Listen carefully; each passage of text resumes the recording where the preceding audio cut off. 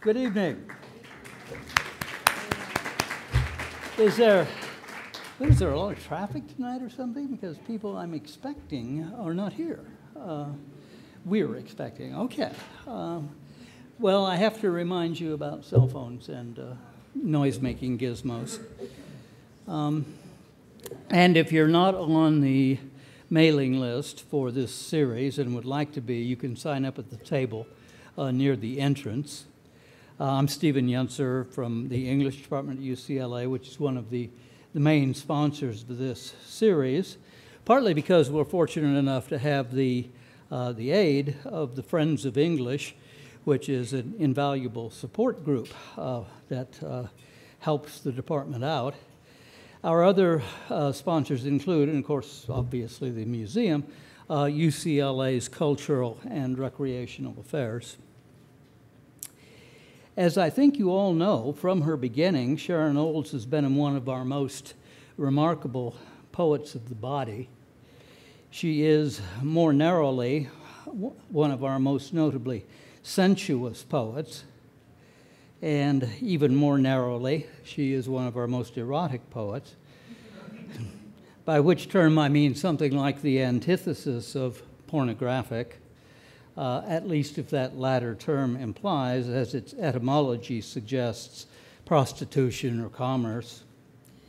Eros really has to do on this hypothesis not with acquisition or with material exchange, not with holdings of any sort, but with desire, longing, Sehnsucht, with difference and separation and yearning. This is the case no less with Sharon's most recent book, though its subject is at the far end of the erotic experience. The volume is entitled Stag's Leap, and which is a winery, of course, as some of you I see know, and there is an allusion in the title to that winery. And it's about falling out of love. It's about divorce. Which, as William Carlos Williams wrote, is the sign of knowledge in our time.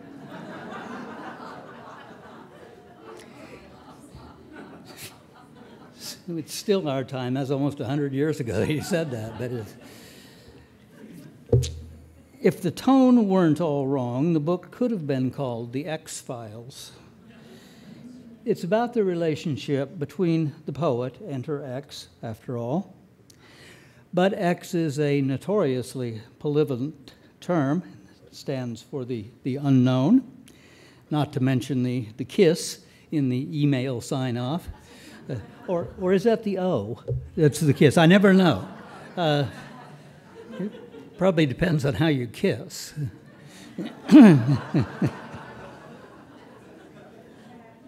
And, of course, for the X, for the contraries of multiplication and cancellation.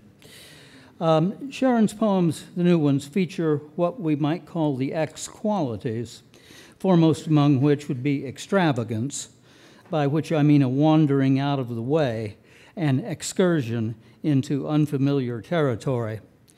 One indication of their extravagance is their exuberance when it comes to diction. In the absence of the loved one, what the poet has, and what has even caused that absence, she sometimes seems to suspect, is her enthusiasm for her medium. Poem after poem is a cornucopia of rich, often rare terms, and time after time we are surprised by reckless turns of speech and exotic tropes. Whether she's conjuring the nearly indescribable sounds that sleepers make, or the sublime color variations in a hip bruise, or the intricacies of a French bra, she loves to pile up descriptors and appellations, to make catalogs, to string together hyper-analytical figures. The poems embellish, excessively, if you will, in the course of elegizing the lost marriage and probing the reason for its end and making something of the nothing it might have seemed. As they do so, the poems become exhilarating meditations, recollections, and withal celebrations of the extremities of loneliness and love, and perhaps their inextricability. Sharon Olds.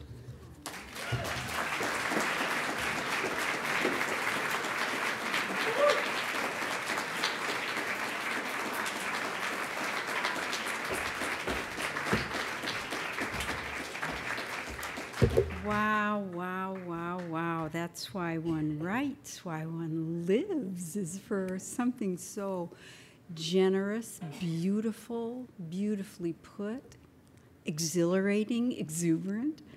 Thank you. I'm very touched and very energized by that kind welcome. Hey, I'm in LA. This is so cool. I've been here like, I don't know, about a half an hour. Yeah. Now, I'm looking forward to reading a few poems from Stag's Leap. And now I will start with one now that Stephen has so kindly welcomed me with word of that. Oh, how's the sound? It feels good from here, and it was good there. Good. This evening is also for me my first reading since my new book was accepted by my editor. And so I'm going to be reading a bunch of those poems as well. And then in the middle, if you like, we'll have a conversation, because I love to hear and talk and, get the sense of where I am and where we are together and what we're doing. And so I was going to start with a poem in case there was anyone in the room who had never been to a poetry reading before. But it just doesn't look like that to me. So I'm going to jump in with an ode. My new, it's a manuscript still, I guess, but it's become an accepted manuscript, is called Odes. It's a book of odes. And please don't ask me what an ode is, because I don't know. And I feared that if I looked it up, that I would find out that I was actually not writing them and I would get discouraged. They began when I was in a bookstore and I saw a book of Neruda's odes, Odes to Common Things. And I had read him and admired him, and I'd seen Il Postino a couple of times, but I'd never really got into his work for some reason. And this was facing page, and I just didn't really know that that could be done or had been done. Odes to Common Things. So, not planning to, but the next time I wrote because I had seen this book. And later I'll read the first ode that I wrote, but I thought I would start with this one. Ode to the Clitoris. Little eagerness, flower girl basket of soft thorn and petal, near the entry of the satin column of the inner aisle, scout in the wilderness, wild ear which perks up, tender dowser which points, imp shape-shifter, bench-pressing biceps of a teeny goddess who is buff, lotus for grief, weensy Minerva who springs full-armored, molten. I did not know you at 7. I thought you were God's way of addressing me when I kept swinging on the rings after the bell had rung. He didn't use his words, he used you to get my attention. He wrenched me and wrenched me then in 6 or 7 wrenches of my body and brain, you, the tiny wrench which winched the wrenches. Later, you would do that without God, with boys, with kisses, and later you'd become an instrument of love's music. Today, I saw your portrait for the first time, your dorsal vein, your artery, your cavernous body, your vestibular bulb, your suspensory ligament, and I could see how evolution got the idea from you to invent a creature something like you, but a lot bigger. You were named for a Greek hill, Klinine, a slope. You are the ground of our being, the tiny figure of the human, the hooded stranger who comes to the door, and if we bless her, we will be blessed.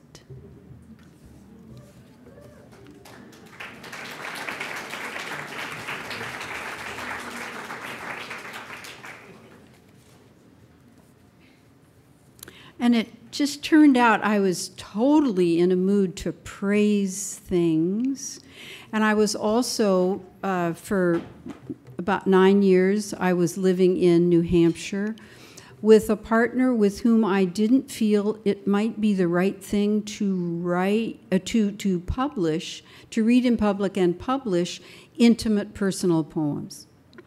I had felt it was totally the right thing to do all those years before, which I believe it had been. But I just wasn't sure, and so the pressure of praise built up and came out in these more general poems. I've never had a very strong sense of the abstract. Hi.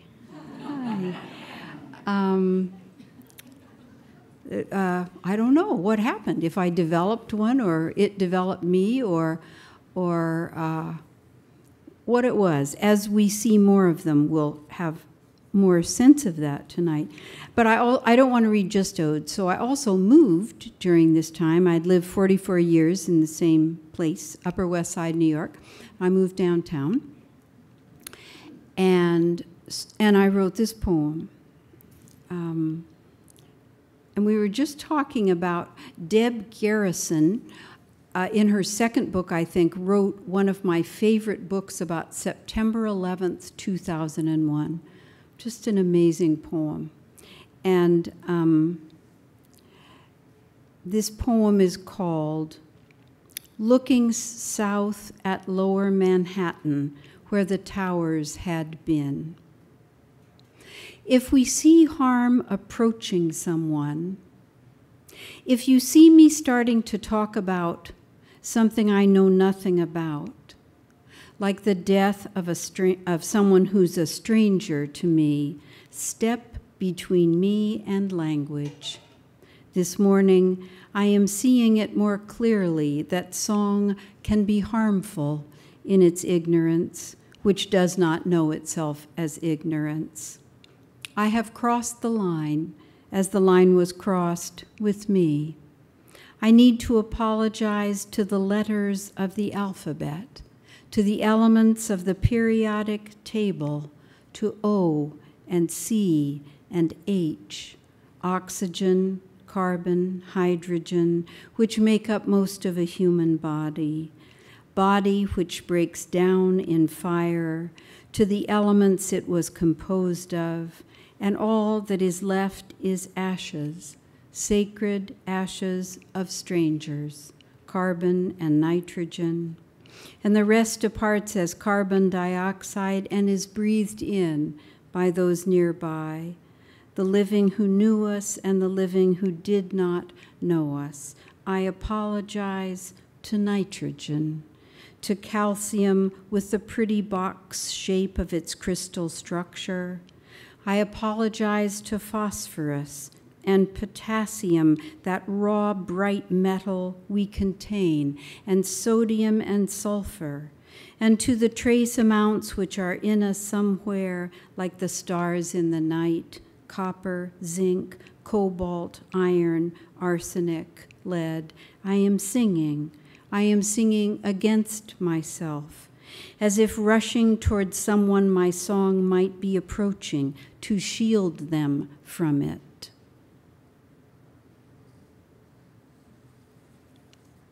So once I was living right close.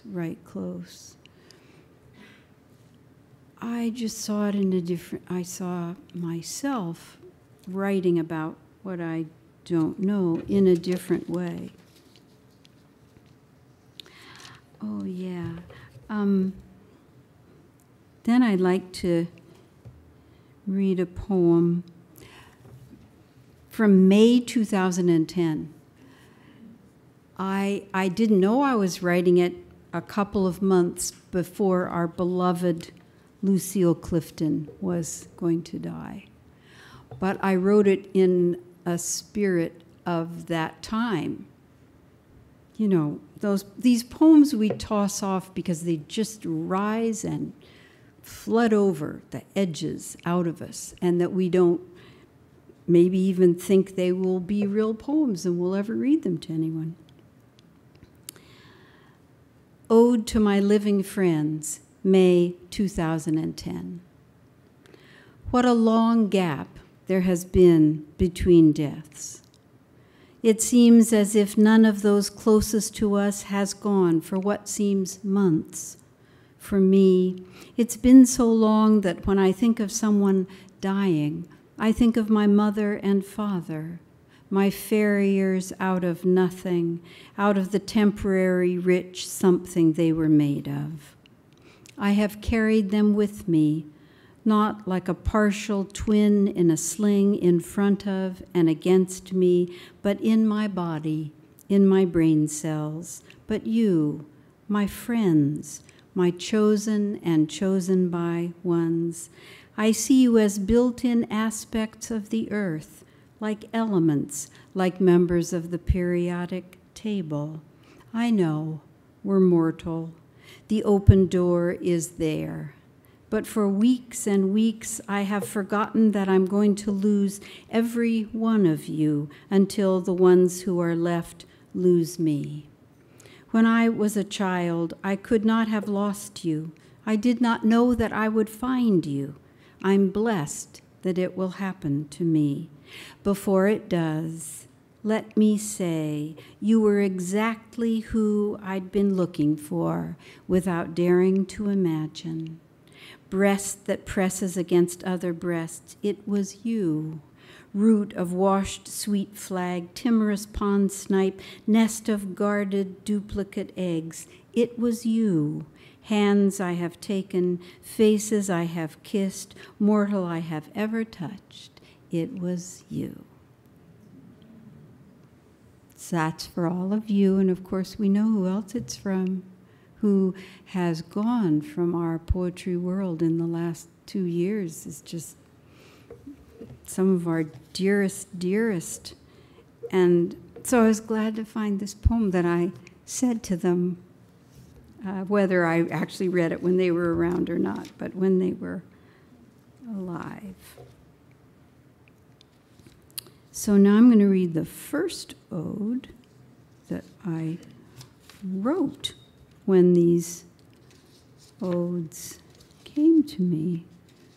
I don't really know where anything is in this floppy manuscript yet. 27. Yeah. Common things. So odes to common things. I was thinking, God, I could never do this. How does he do it? Ode to salt. Oh. Ode to the dog. Ode to the table. Oh. But then this came to me. Ode to the tampon. Inside-out clothing, queen's robe, white-jacketed worker who clears the table, prepared for the feast which goes uneaten, hospital orderly, straitjacket which takes into its folded wings the spirit of the uncapturable one, soldier's coat, dry dock for the boat not taken, seeker of the red light of stars which have ceased to be before we see them, bloodhound, unhonored one, undertaker, secret keeper, you who in the cross-section diagram before the eyes of a girl child glide into potential space. Out of the second stage rocket's cardboard cylinder up beyond the atmosphere. Good evening. Is there a lot of traffic tonight or something? Because people I'm expecting are not here. We're expecting, okay. Well, I have to remind you about cell phones and noise-making gizmos. And if you're not on the mailing list for this series and would like to be, you can sign up at the table near the entrance. I'm Stephen Yunser from the English department at UCLA, which is one of the main sponsors of this series, partly because we're fortunate enough to have the aid of the Friends of English, which is an invaluable support group that helps the department out. Our other sponsors include, and of course, obviously the museum, UCLA's Cultural and Recreational Affairs. As I think you all know, from her beginning, Sharon Olds has been one of our most remarkable poets of the body. She is, more narrowly, one of our most notably sensuous poets, and even more narrowly, she is one of our most erotic poets, by which term I mean something like the antithesis of pornographic, at least if that latter term implies, as its etymology suggests, prostitution or commerce. Eros really has to do on this hypothesis not with acquisition or with material exchange, not with holdings of any sort, but with desire, longing, Sehnsucht, with difference and separation and yearning. This is the case no less with Sharon's most recent book, though its subject is at the far end of the erotic experience. The volume is entitled Stag's Leap, and which is a winery, of course, as some of you I see know, and there is an allusion in the title to that winery, and it's about falling out of love. It's about divorce. Divorce, which, as William Carlos Williams wrote, is the sign of knowledge in our time.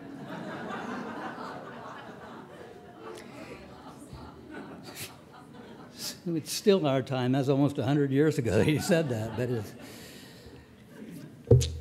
if the tone weren't all wrong, the book could have been called The X-Files. It's about the relationship between the poet and her ex, after all. But X is a notoriously polyvalent term. It stands for the unknown, not to mention the kiss in the email sign-off. Or is that the O that's the kiss? I never know. It probably depends on how you kiss.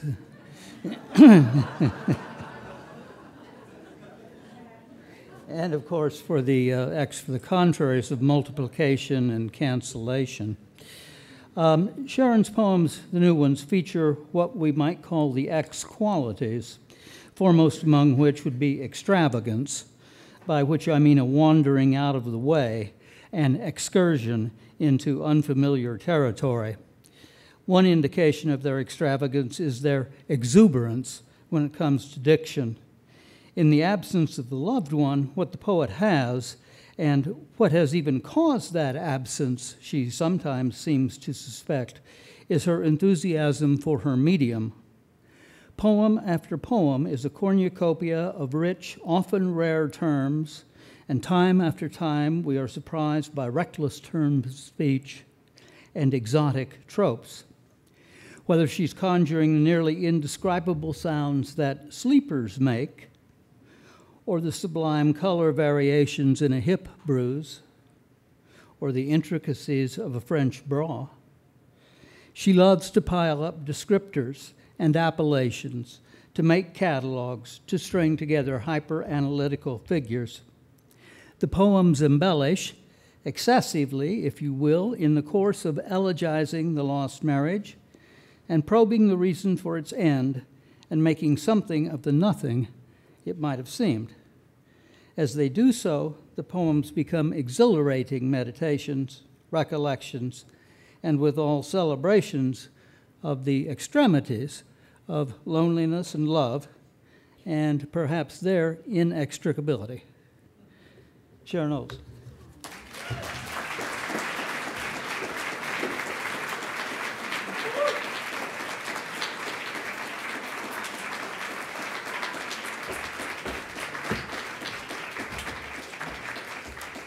Wow, wow, wow, wow. That's why one writes, why one lives, is for something so generous, beautiful, beautifully put, exhilarating, exuberant.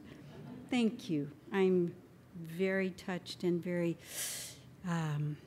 energized by that kind welcome. Hey, I'm in LA. This is so cool. I've been here like, I don't know, about a half an hour. Yeah.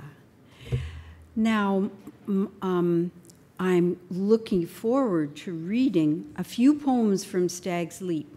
And now I will start with one now that Stephen has so kindly welcomed me with word of that. Oh, how's the sound? It feels good from here, and it was good there. Good. This evening is also for me my first reading since my new book was accepted by my editor.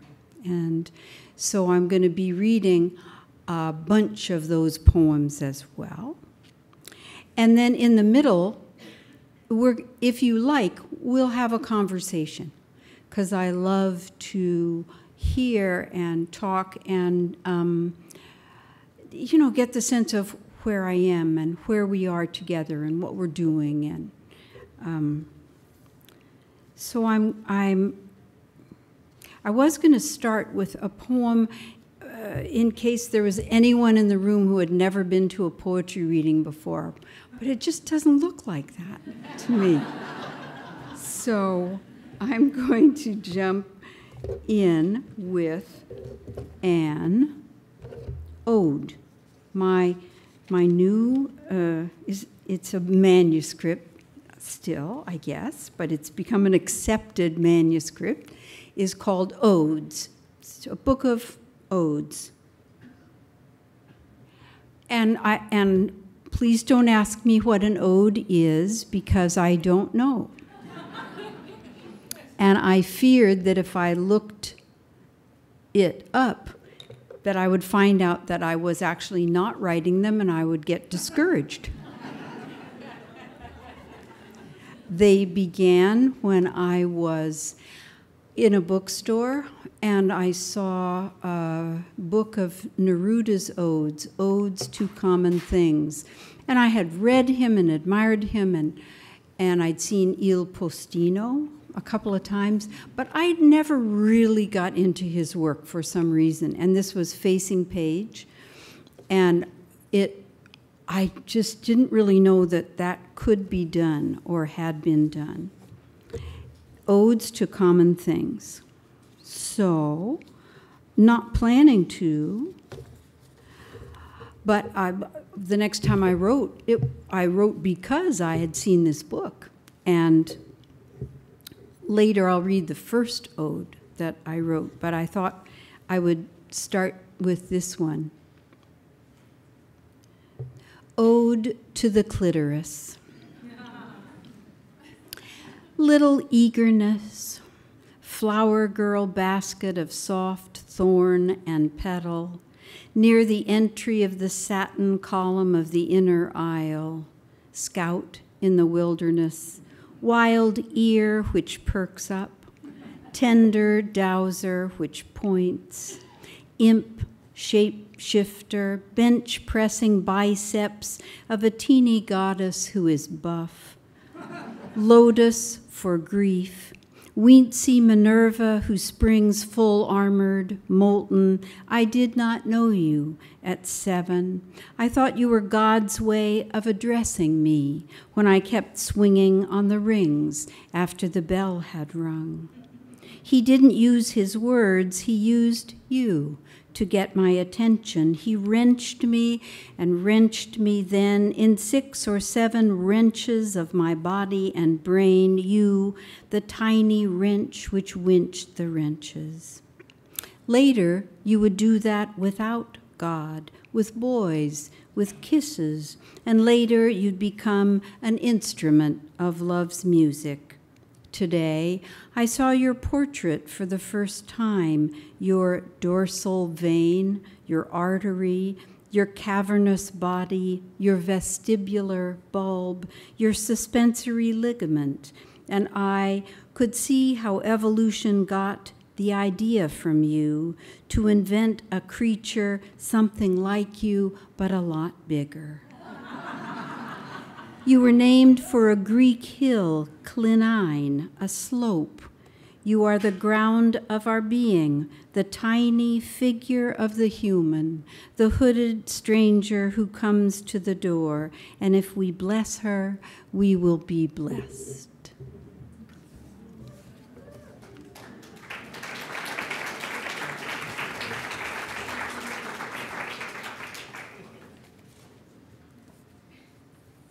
And it just turned out I was totally in a mood to praise things. And I was also, for about 9 years, I was living in New Hampshire with a partner with whom I didn't feel it might be the right thing to write, to publish, to read in public and publish intimate personal poems. I had felt it was totally the right thing to do all those years before, which I believe it had been. But I just wasn't sure, and so the pressure of praise built up and came out in these more general poems. I've never had a very strong sense of the abstract. Hi.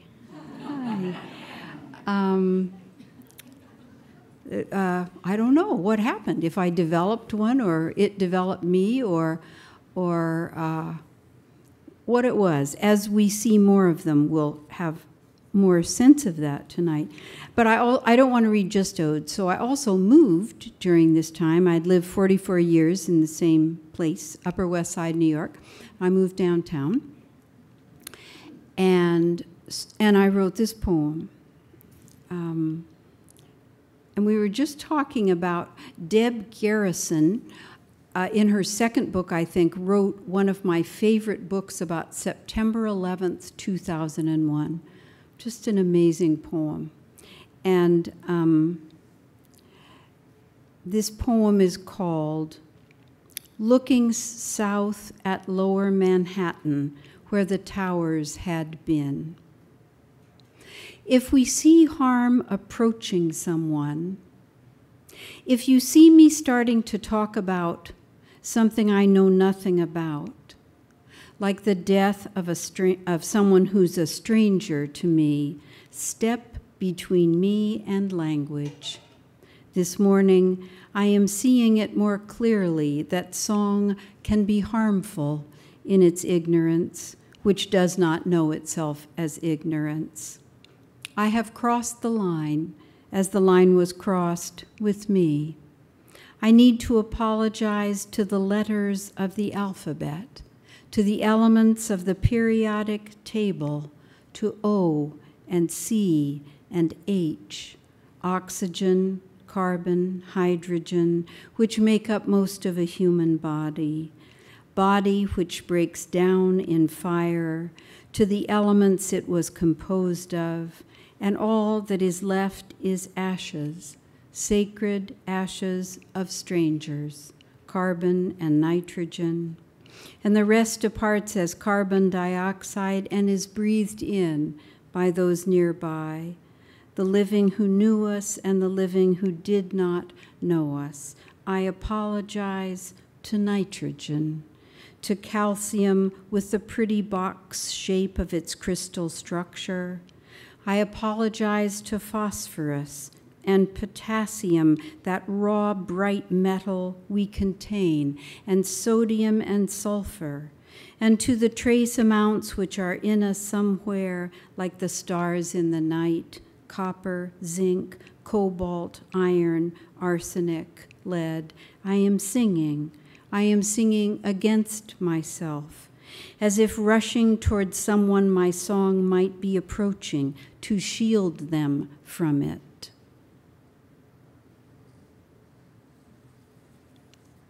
So once I was living right close. I just saw it in a different, I saw myself writing about what I don't know in a different way. Oh, yeah. Then I'd like to read a poem from May 2010. I didn't know I was writing it a couple of months before our beloved Lucille Clifton was going to die. But I wrote it in a spirit of that time. You know, these poems we toss off because they just rise and flood over the edges out of us, and that we don't maybe even think they will be real poems and we'll ever read them to anyone. Ode to My Living Friends, May 2010.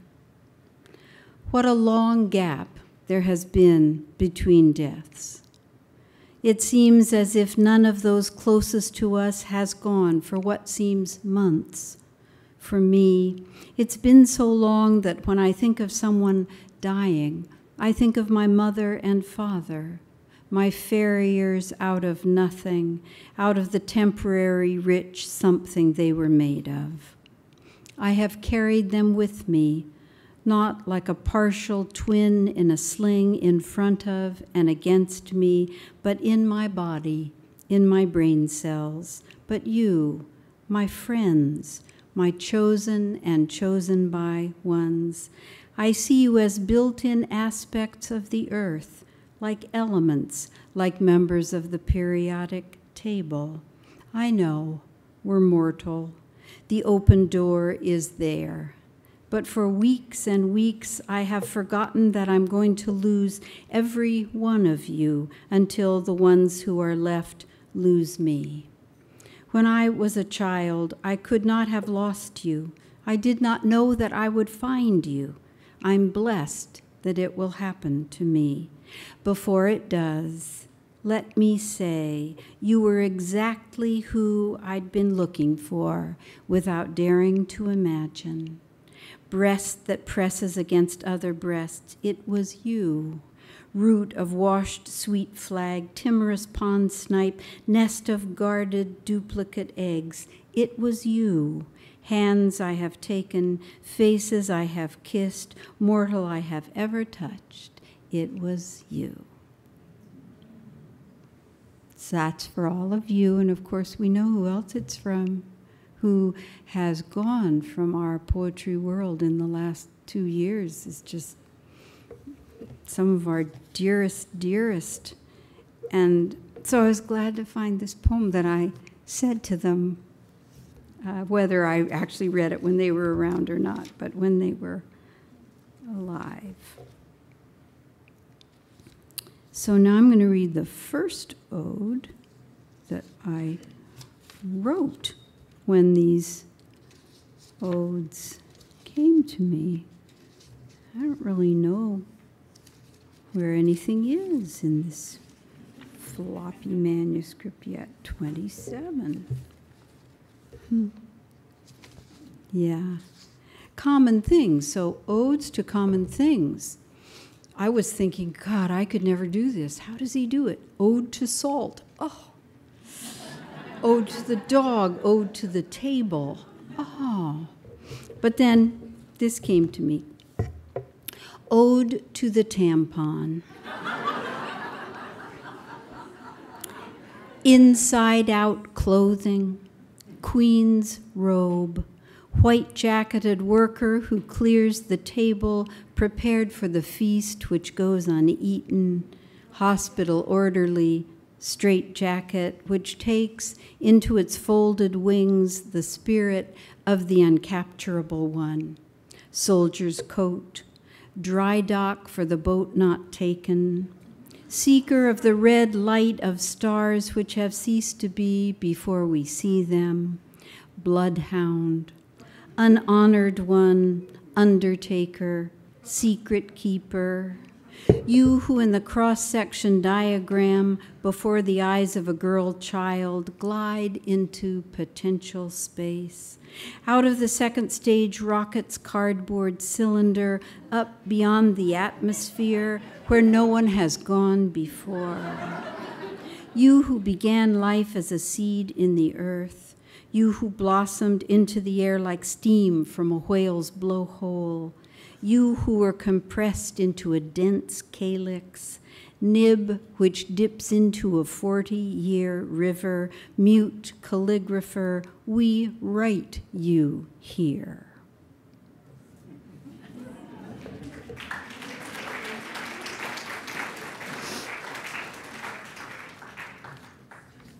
And that was so different for me to address a general idea, as it were, that no 4-beat lines. I mean, it's like free verse. And I write in 4-beat lines. And so for me, that was how it looked on the page and how it felt was really, it really felt like something new. It was thrilling. That was in 2008. And then I just have been writing and writing and writing them. And I'll read another one of them.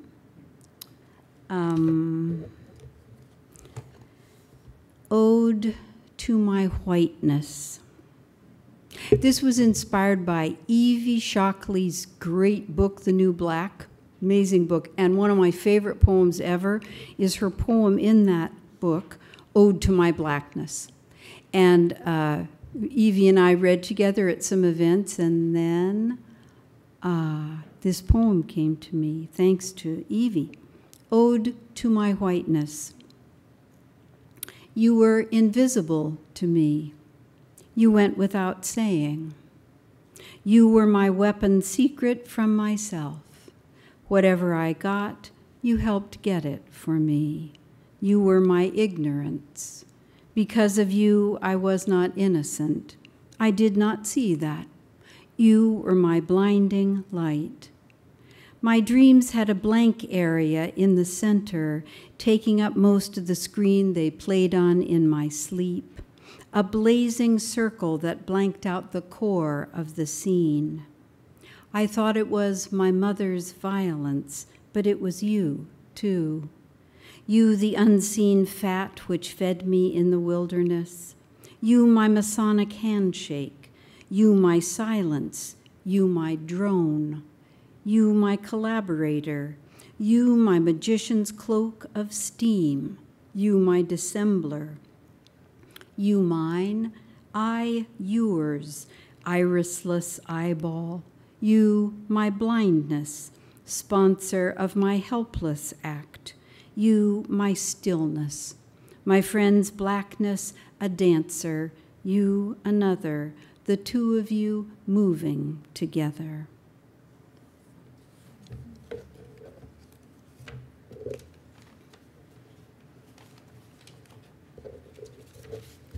And then I always like to read a poem that I've never read before to anyone at a reading. And this one, this is that one you can kind of see. It's better than it was early this afternoon. And being here, I was born in San Francisco and I grew up in Berkeley. And so for me, I saw a picture of New York City when I was 7. at night, black and white, all that light, all those little windows, all those neighbors, no houses. So you'd have people living above you and on both sides and below you, not your family, other people. And I said, whoa. And I said, what's the name of this place? No, what is this place? What is this place? And someone said, that is a place where no decent person would wish to live. And I thought, there's a place for me. That's my place.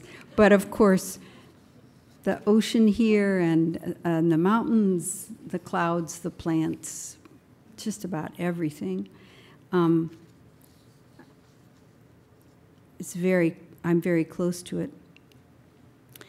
This is called Holding to a Wall, Treading Salt Water. Holding to a wall, treading salt water, in my dream I turned, my back now to the open ocean, the biggest one, west of the city of my birth, which behind me now went to the horizon and beyond it, following the curve of the earth down and holding to the earth. I was about to swim back to land, but it was so far. I felt the power of the sliding body of water around me, big as my mother when I was an egg inside her. No, a blastocele, no, a tiny seahorse embryo. And I thought, what if my mother could have been happy if I hadn't been born? What if she could have found true love young and become an opera star as she longed to be, and never going flat?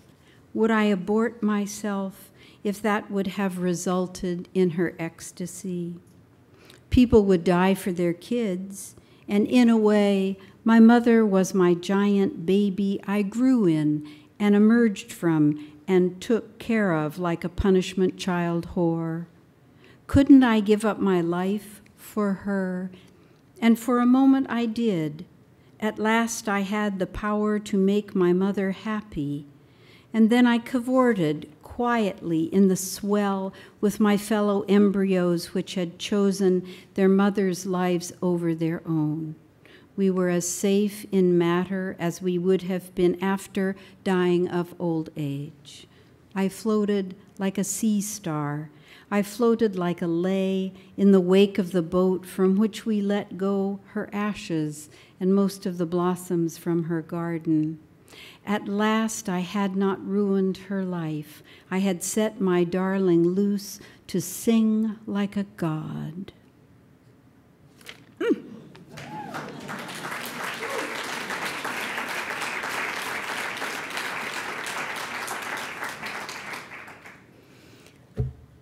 I thought I was going to like that poem. It may be sick. It may be sick. It may be bad. I don't think it's that bad a poem, but it may be wicked. I don't know it well enough to know, but maybe you'll tell me. I'll read a poem from Stag's Leap, and then let's have a conversation, if you like. So this is an end, I call it an end of long marriage book. I don't know what I thought was wrong with the title divorce book. It just didn't feel like I felt. Didn't feel like I felt. End of long marriage, right? And I said to my grown children, I will not publish a book about any of this for at least 10 years. And this was just so they could have their own inner life about this event, which, though they were grown, was very surprising and new, so that they, no one signs up, when the lines of preconceived people are lining up, choosing their parents. The line for family poet is not very long. So that worked out very well. The poems are now maybe 7, some of them, the half of the book, or 2/3, 17 years old. And this is one towards the end of the book called Years Later. At first glance, there on the bench where he'd agreed to meet, it didn't seem to be him, but then the face of grim friendliness was my former husband's, like the face of a creature looking out from inside its knocks. No fault, no knock, clever nut of the hearing aid, hidden in the ear I do not feel I love anymore. Small bandage on the cheek, peopled with tiny lichen from a land I don't know. We walk. I had not remembered how deep he held himself inside himself, my fun for 32 years to lure him out. I still kind of want to, as if I see him as a being with a baby paw caught. His voice is the same, low, still pushed around the level bubble in his throat. We talk of the kids, and it's as if that will never be taken from us. But it feels as if he's not here, though he's here. It feels as if for me there's no one there, as when he was with me, it seemed there was no one there for any other woman for the first 30 years. Now I see, I've been hoping each time we meet that he would praise me for how well I took it, but it's not to be. Are you happy as you thought you'd be? I ask. Yes, and his smile is touchingly pleased. I thought you'd look happier, I say, but after all, when I am looking at you, you're with me. We smile. His eyes warm a moment with the accustomed shift, as if he's turning into the species he was for those 30 years, and turning back. I glance toward his torso once, his legs. He's like a stick figure now, the way when I was with him other men seemed like Ken dolls, all clothes. Even the gleam of his fresh wedding ring is no blade to my rib. This is married Ken. As I walk him toward his street, I joke, and for an instant he's alive toward me, a gem of sea of pond in his eye. Then the retreat into himself, which always moved me, as if there were a sideways gravity in him toward some vanishing point. And no, he does not want to meet again in a year. When we part, it is with a dry bow and goodbye. And then there is the spring park, damp as if freshly peeled, sweet greenhouse, green cemetery with no dead in it, except in some shaded woods, under some years of leaves and rotted cones, the body of a warbler, like a whole note fallen from the sky, my old love for him, like a songbird's rib cage picked clean. There we go.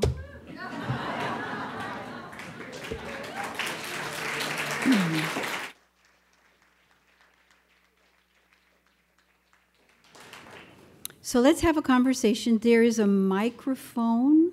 So if you just want to say something or ask something, please wait for the microphone too. Yes, it will come. It will come to you. And while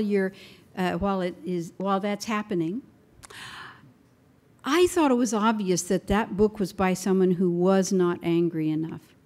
I thought that was obvious. I thought it was in several of the poems. There was something wrong with the narrator of this book, not able to have that anger that we would have for a friend in the same situation. So that's what I thought. Yes, good. Hi. Hi. What do you find the most difficult kinds of poems to write? About family or about other kinds of situations? Cool. Could you hear that? What do you find the most difficult kinds of poems to write? Good poems, right? and I don't think it's that there's a particular category besides that for me. I mean, I think that poems of sexual love, or probably poems of sex without love, are hard to write well, you know, but if you're totally interested in that subject and in writing about that subject, I just couldn't believe it's like if you get the football and you want to go that way and there's no one in your way, it's like, where did everybody go? So writing about sexual love was just something that I felt blessed that it was there to do, because I really was interested in doing that. So not what you'd call easy, not easy to do well, but just very interesting. So I think that when I do my worst writing on any subject is when I'm most, well, if I don't understand what I'm talking about, that's hard. But then if I can't you know, I don't know if cars still have neutral. That used to be a gear that cars had. And if there's a thing that happens that is a little like slipping into neutral so that my will is not too vigorously engaged. And but I don't know how to make that happen really, except, you know, exercise and drink a lot of water, sleep, and, you know, not drink too much wine, and for me, no drugs. You know, we each know what brings out our better writing, but except for that, it's a great question. I don't think it's connected with subject so much. Poems about one's own children, well, then you just put them in a drawer. So writing, that's what I do now. So writing them, well, that could happen, but then you just might not bring them out into the world. I might not, for a while. Thank you. Thank you, oh Hermes the messenger.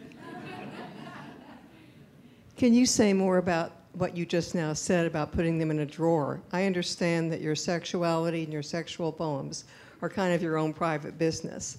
But when it comes to your maternal poems, your poem, by the way, Grown Children, is just a gift, and I thank you for it more times than I can tell. What is that? Grown Children, your poem, Grown Children. I don't even remember. Oh, it's the one. I'll look it up. Thank you. I accept. Oh, it's such a gift. But I'm just wondering, when you say you put those poems in a drawer, and yet I know, because I really glom onto your maternal poems, that you write about that background figure, that source figure, the mother, in one of your poems. And the mother is so present in so many of your poems, and yet you're saying you put them in a drawer to protect your dear ones. Can you say more about that? I'm really interested. Yeah, it's a tough one. I agree with you that it's really different from writing about one's parents, one's partners, even one's siblings. Yeah, oneself, certainly. I never thought anyone would read my poems, you know. When we're first writing our poems, if we haven't had a poem published, we don't think we're ever going to.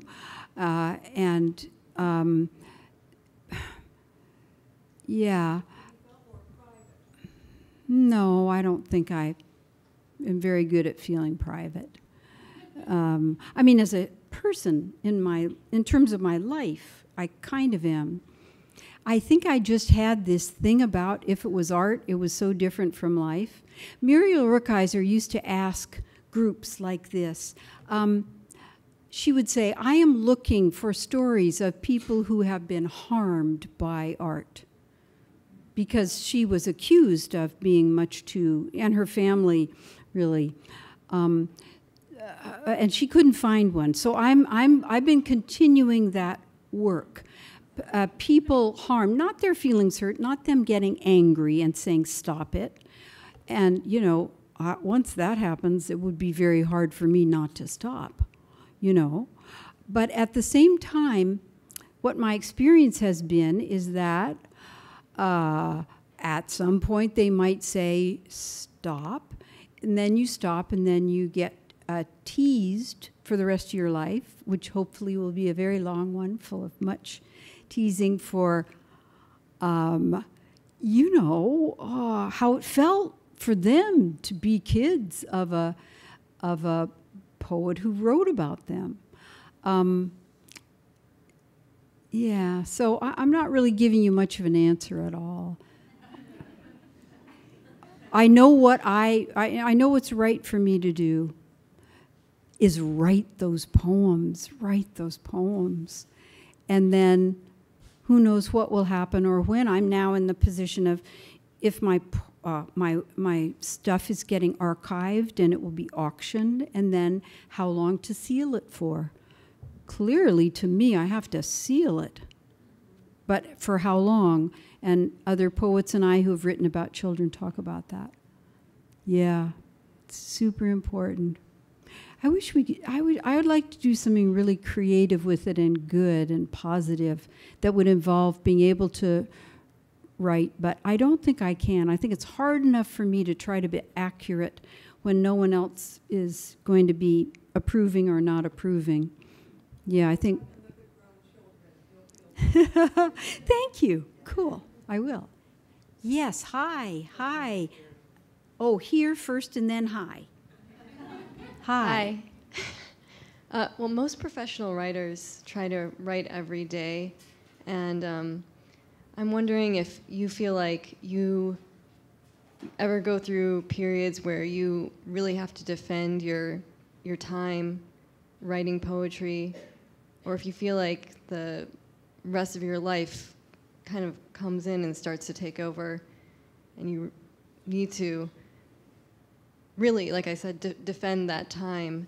Do you manage to work on your poems every day? I don't try to.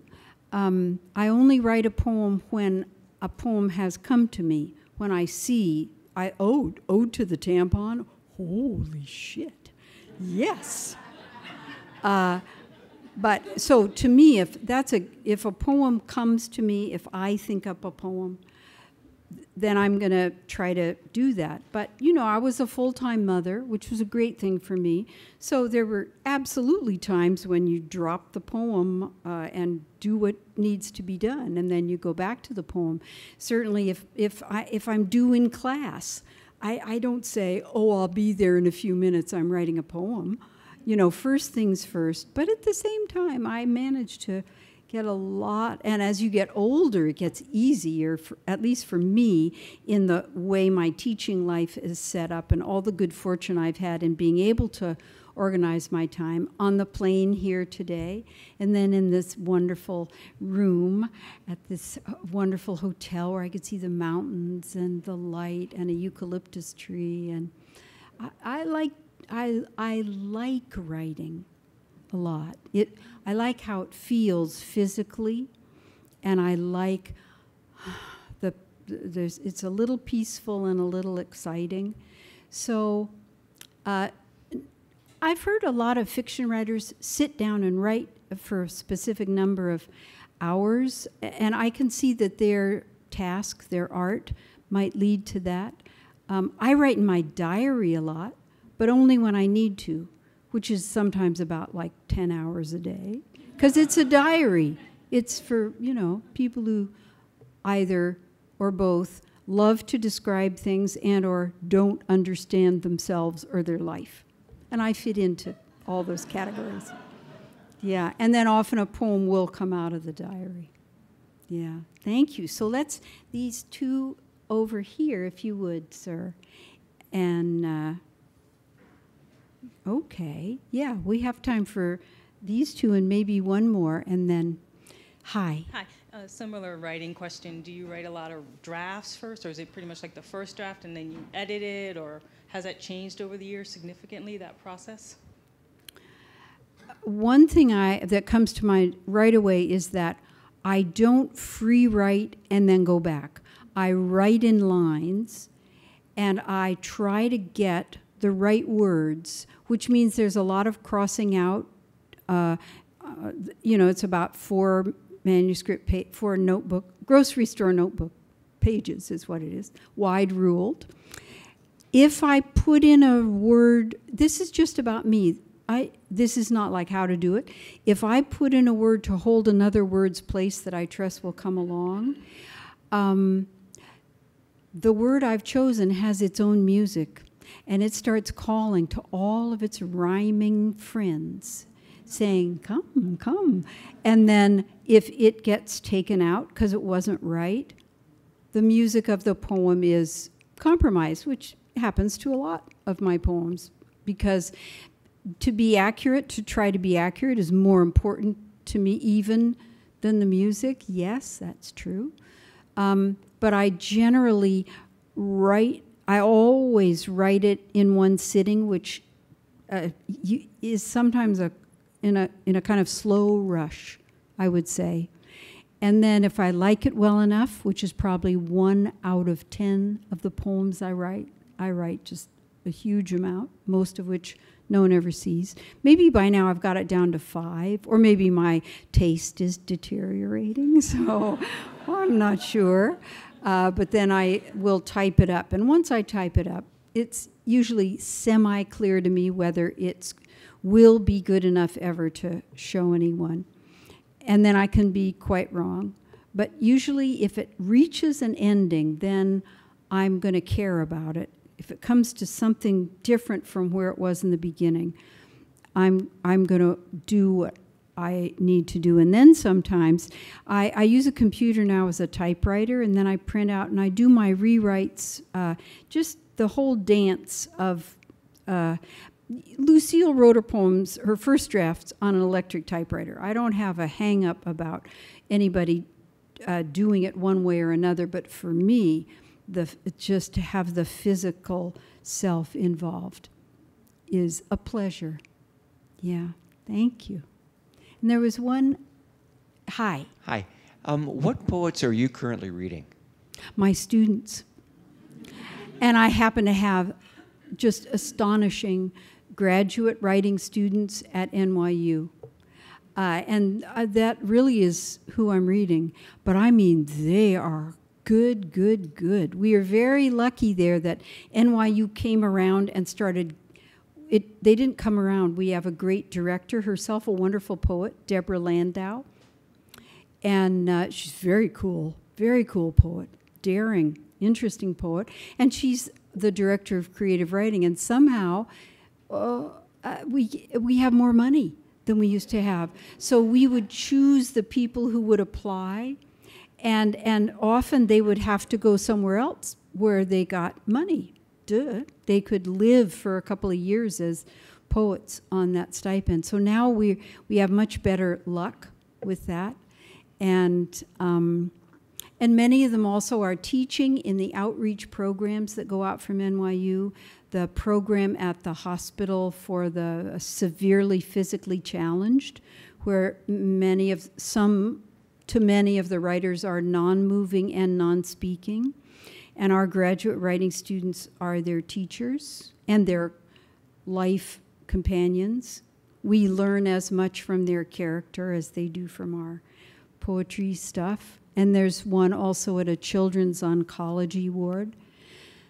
The one at the hospital is now in its 30th year.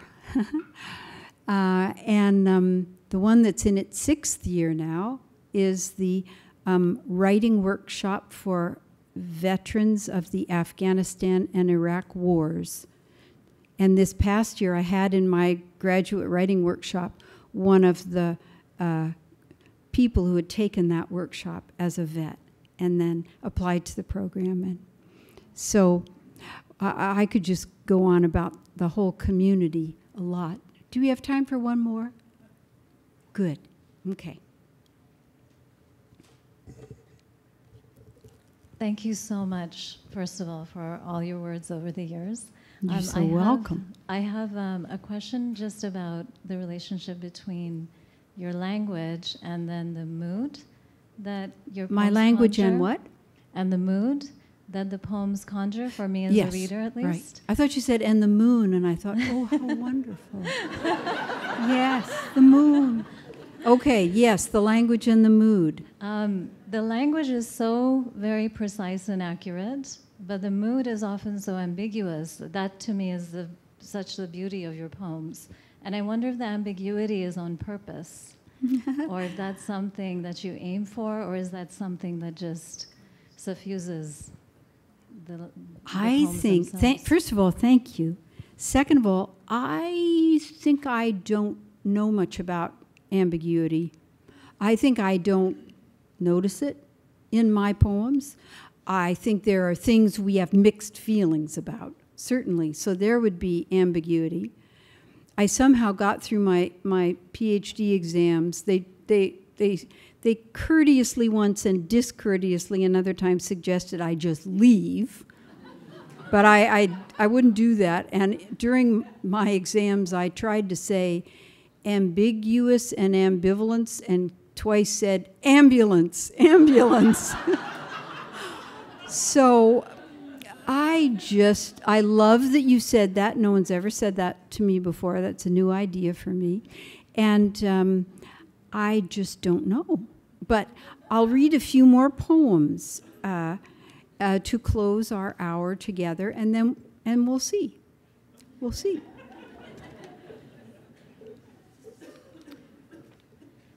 Okay. So, yes.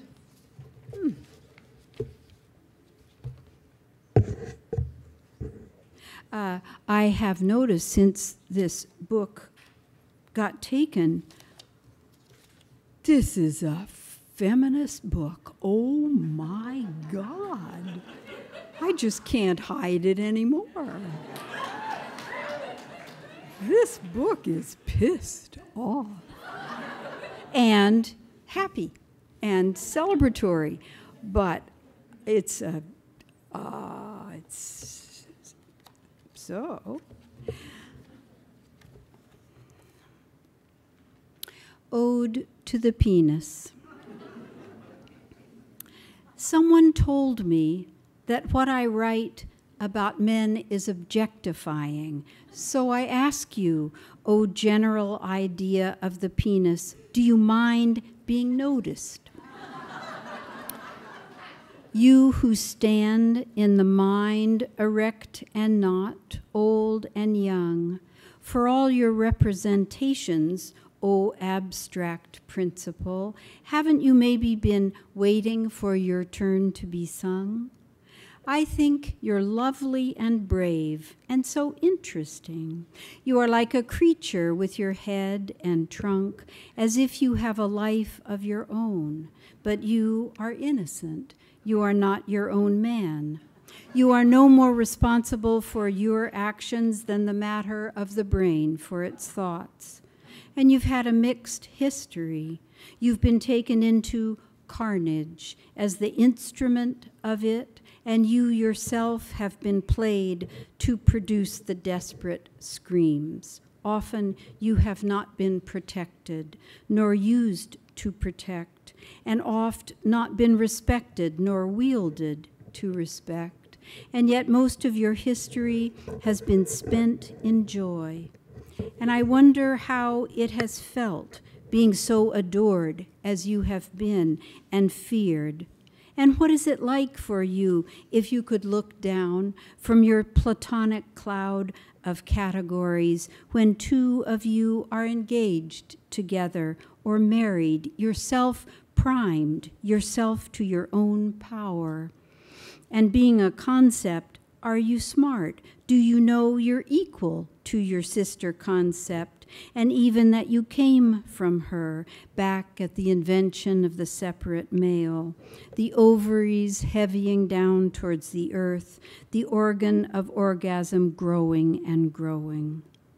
I cannot imagine you from within, but as a sage said of a god, I do not want to be sugar, I want to taste sugar. But that's just my heteromania talking.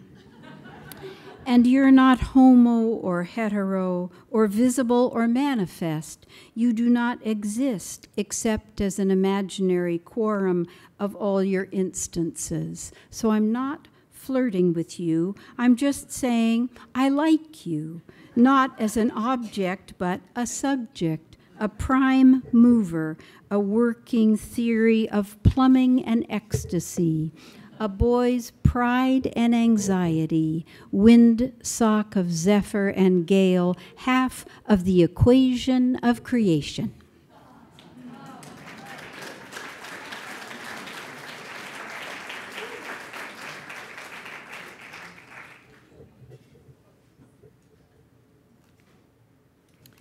Oh, yes, and I have, yeah. So I'll read two more poems. This is called Suddenly.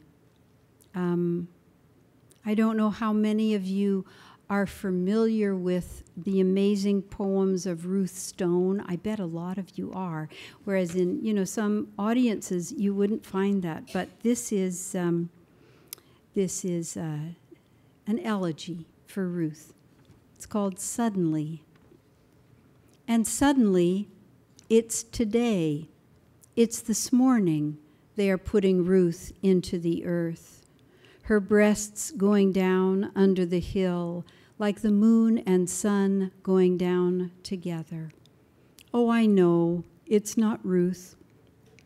What was Ruth went out slowly, but this was her form, beautiful and powerful as the old gorgeous goddesses who were terrible, too, not telling a lie for anyone. And she'd been left here so long among mortals by her mate who could not 1 hour bear to go on being human. And I've gone a little crazy myself with her going, which seems to go against logic, the way she has always been there with her wonder and her generousness, her breasts like two voluptuous external hearts. I am so glad she kept them all her life, and she got to be buried in them. She 96, and they maybe 82 each, which is 164 years of pleasure and longing.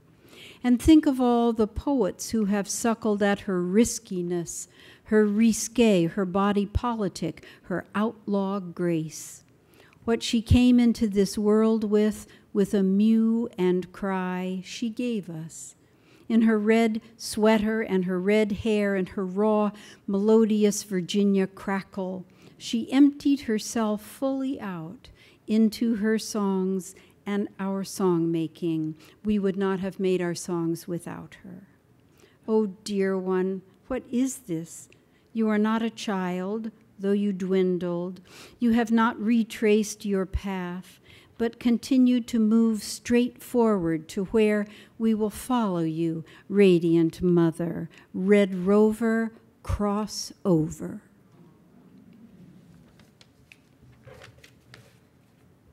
Oh, yeah, okay, I know the one I want to close with.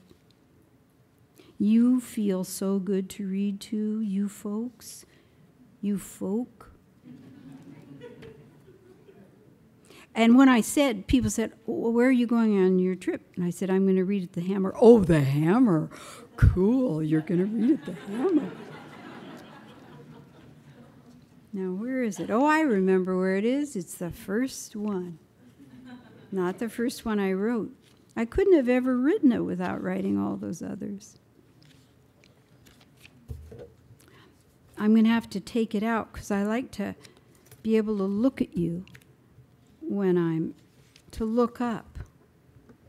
And this is not a very bendable-y thing.